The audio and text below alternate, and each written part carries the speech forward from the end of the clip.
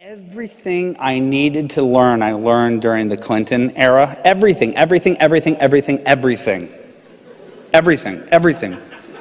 As the way that they consorted together, the way that they literally used private detectives and leaked the information to the Washington Post and the New York Times, and they were like, oh, Henry Hyatt had an affair in 1954, and that's relevant. Are you kidding me?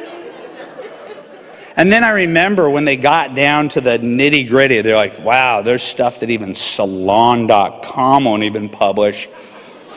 They leaked the stuff to Larry Flynt, and the White House was forced to go, hey, did you happen to see the press conference from that great publisher, from that great movie, The People versus Larry Flynt, that free speech, icon? He created the Flint Report, and he went after anyone and everything on everything that their private detectives leaked. And I said, holy mackerel, the collusion between the mainstream media, the objectively neutral mainstream media, and the Democratic Party is so nasty. Somebody has to stand up to this, and it can't just be AM talk radio and blogs saying the media is biased. We have to stand up and report the truths that are not reported by this group of people.